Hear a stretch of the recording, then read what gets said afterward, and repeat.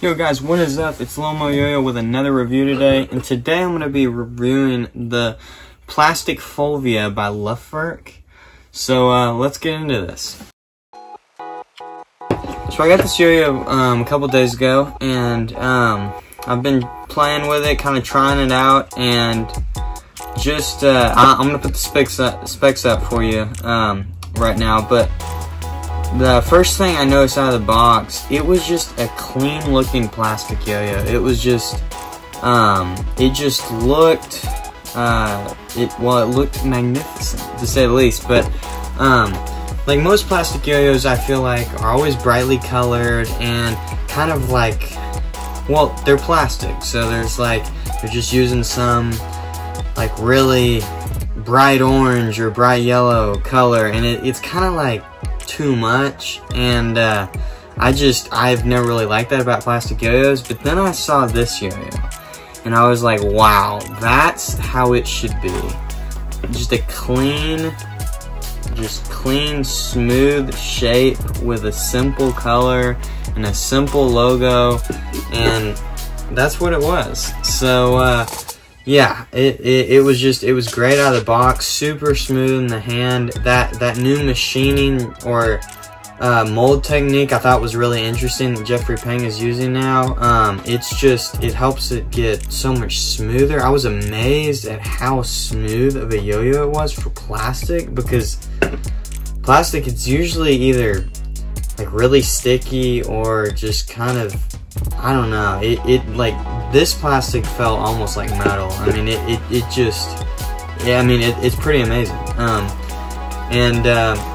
But yeah, so let's get into how it plays. So, first thing I noticed was it had a lot of power for a plastic yo, and that's good. I mean, it was powerful, and as the spec shown, it's a little bit wider, and I mean, it has maybe a kind of a bigger shape, but it's plastic, so they want to pack it with more material because it's a lighter material, and it's just, it plays a lot better when you got a lot there. And so yeah, he totally succeeded with that. It was, I threw it down and I was like, wow, no plastic yo-yo has ever played like that. I mean, I have never had a plastic yo-yo that played like this, and as some other reviews I was watching have said, it plays like an aluminum yo-yo, and that is very, very high praise for a yo-yo, especially a plastic yo-yo.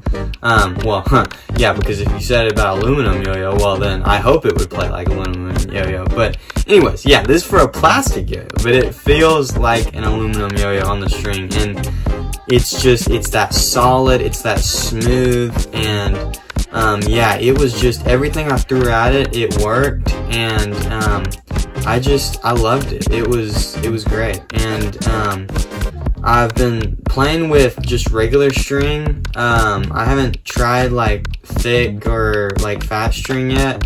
I will test that, but yeah, it's working great with regular string. Whips, slacks, I mean, yeah, everything you throw at it, it's gonna be able to do. And the binds were super grippy, the response system just super active, very crispy binds, and yeah, it's great. So I highly recommend getting one of these, and especially for the price. I mean, 30 bucks for a yo-yo that looks cool and is just, honestly, I mean, a work of art, in my opinion. Just definitely worth 30 bucks. I mean, and I honestly, when I was looking at them, I was like, oh man, I really like the forest green and I really like the cream white. So I just decided to get both, and I was like, maybe that was stupid. They're plastic yo-yos, like, are they really gonna play that well? And man, they lived up to every bit worth 30 bucks. So I highly recommend getting one of these if they're still in stock. And yeah, so I'll put the links in the description for this yo-yo, and yeah, go check Luftverk out, go check Jeffrey Peng out, and yeah, grab one of these yo-yos. And yeah, thanks for watching. Please like, subscribe if you haven't already, and I'll see you next time.